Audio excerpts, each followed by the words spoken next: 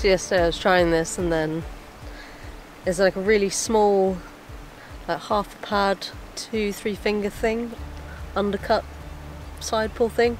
So I have to get very horizontal and pull on it. And then the last attempt yesterday, felt something tweaking here, so I stopped. But it feels alright today. Once we got back to the van, it felt okay. So I don't know if it was just a momentary thing.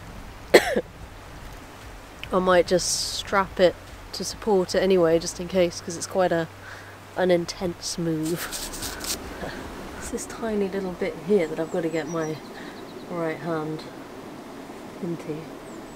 I think I got it slightly bad last time as well.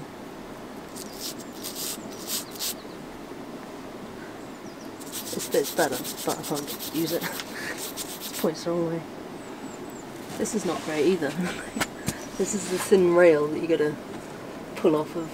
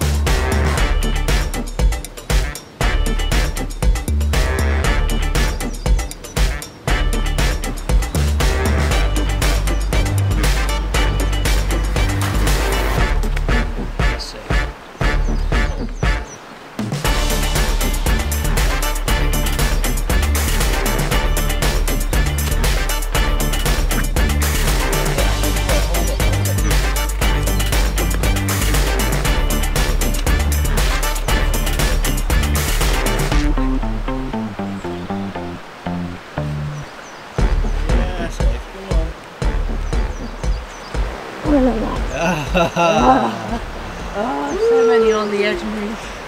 Well done. Thank you. I felt very marginal. Oh, this move here, it's probably like, I don't know, I mean, like, it feels like one of the hardest moves that I've had to pull off before. Just about on, like that. But then you get it like that from down there and then have to sort of rotate into it. And then that's basically keeping me horizontal and upwards, I guess, pulled into the rock. But it's basically that combination of pulling like that and pushing with the foot that's holding in on that.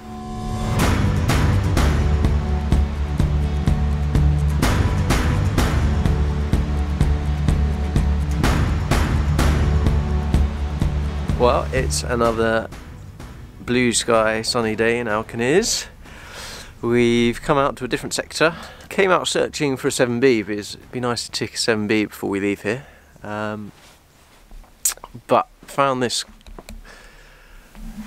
cool looking 7A plus line that starts down there and then you come out through this sort of hanging roof block and then up there, and thought that looked too good to miss, so get on that.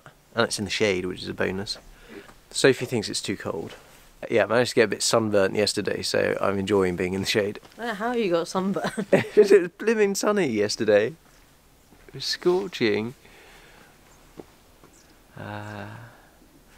Anyway, yeah, everything's seems to be harder than it looks here, so this looks okay, which probably means it's nails. Give it a go.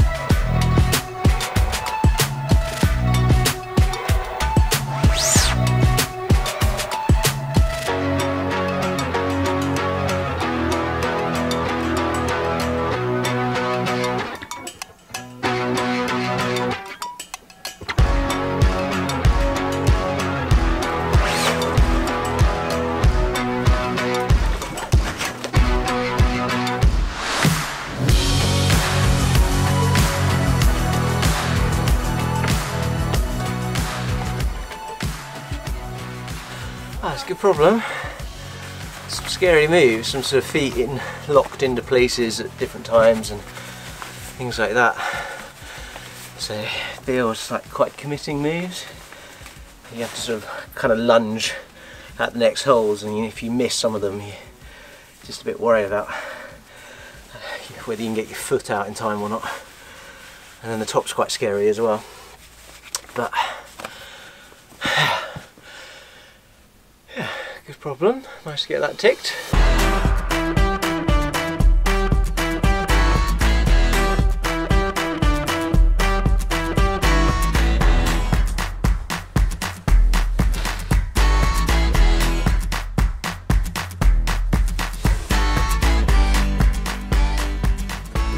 I've been trying this 6C plus thing. It took me a while to work out some of the crux moves, and then once I'd figured out one crux move, there seemed to be another one. So I managed to get some beta that included some double toe hooking, and then the second crux I couldn't work out. I did it once, but then couldn't work out how to use this sort of like heel toe lock thing upside down to lunge again for the bigger hold, so I ended up using another toe hook. But just keep running out of endurance and energy by the time I get up to the sort of the final bits. I've been trying it now for far too long, so I think pack up for today. The last attempt just didn't get anywhere near where I usually do, so time to stop. Probably need a rest day. We're back at this climb. It's getting quite close to the other day, but I was just getting tired. There's some cool moves on it. So you have to sort of get like from really stretched over there, get like a double toe hook in here, and then from here get this and this, and then the beat I've worked out is sort of jam my toe up there and then to bring my right hand up, because I was trying a sort of weird horizontal drop knee thing to bump into that and it wasn't working, and then try and top out, but just running out of juice by this point. Anyway, I brought one crack glove. Well, I brought two, I just need one though. There's no point wearing two for the first bit because that really hurt.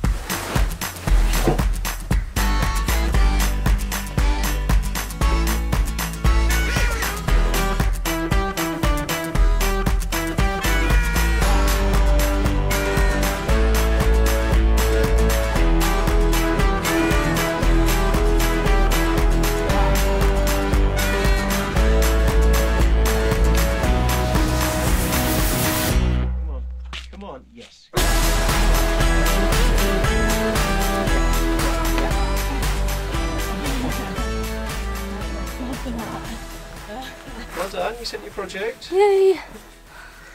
How was that? This first bit actually was much better than the other day, because I think I was just quite knackered after several days of climbing. But no, yeah, going through that was fine. It was that top out bit that just slapping for that side crimp, and keep, because there's like a flat bit and then it goes to the side crimp, and I kept slapping the sort of the flat bit which doesn't give you anything.